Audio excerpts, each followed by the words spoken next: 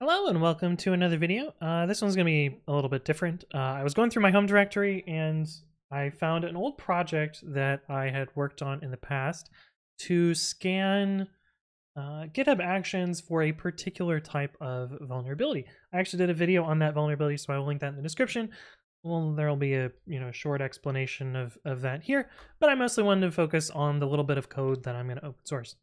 So the repo is accidentally archive scan pull request target. There's a very brief README which shows some screens.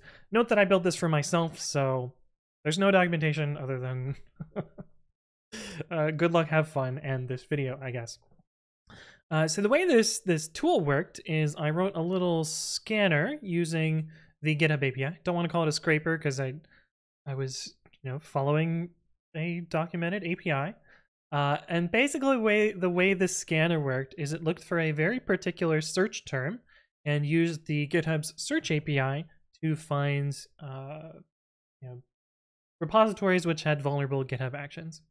And basically what I was looking for was pull request target. So this exposes privileged credentials to the pull request. It has to call actions checkout.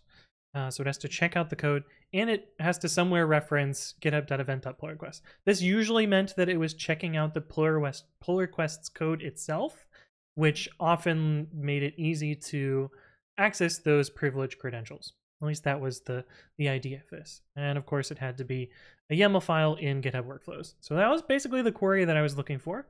I would find all of the repositories that matched that. I had to sleep a bunch to hit the search API limit. Then I would try and find files in their GitHub workflows that had a particular on setting. So this is making sure that it actually is configured for pull request target.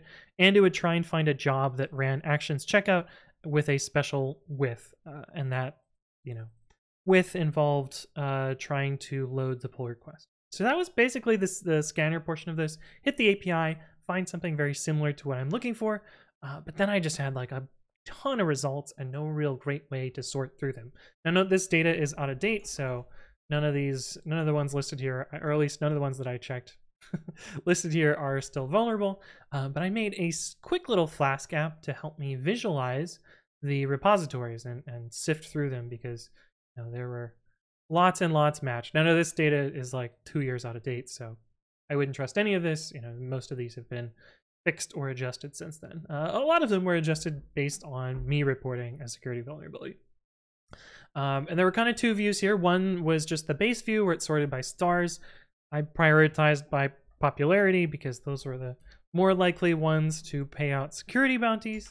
I also had a view where I grouped by organization. So if I found a particular bug and this for example, if I found Cloud Posse, I could go through all of their repositories at once and mark the specific ones that were vulnerable.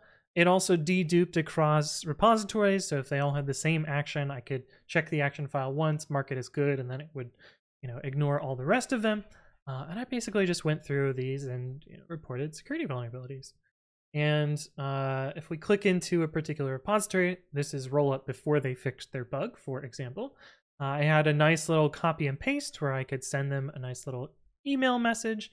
I could click mark done if I wanted to mark this repository as completed. I'll show you what that does in a second. And it listed all of the GitHub workflows as well as their contents here. So I could quickly scroll through them and see if they were problematic. And I'll show you the problem here. So pull request target, so that means it is going to run in privileged mode. It is calling actions checkout, that's the next requirement, and it's checking out the pull request itself. This means a nefarious actor can manipulate the contents of the code that gets run just by changing their pull request. The other thing that we needed to do is it had to somehow run the code from the pull request. And this is enough to run code from a pull request, running npm CI, npm installing dependencies. You can manipulate package.json however you want. You could do pre-install, post-install, whatever. And so that means you can run arbitrary code. This step itself actually puts a privileged token into the Git folder, so you could access that.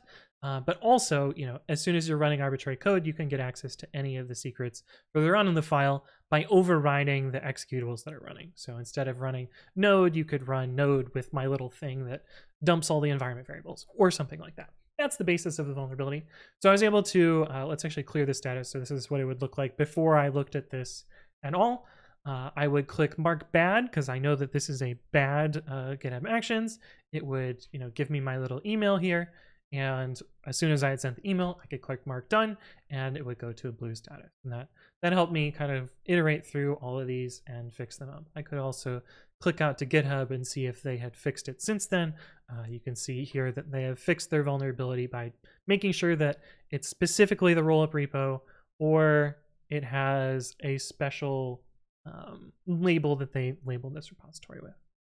But that's basically it. I basically used this to find a bunch of problems. I haven't run this in a while, so you probably will find more. I just don't have time to report security bugs anymore.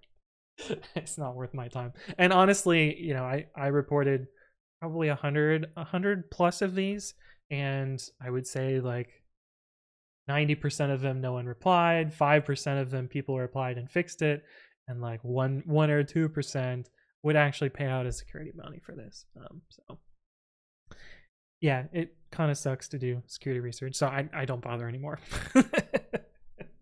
But I want to show you the cool little app because I don't know, I thought it was cool and it saved me a bunch of time while scrolling through these, and I found a bunch of cool stuff with this. But anyway, hope you enjoyed.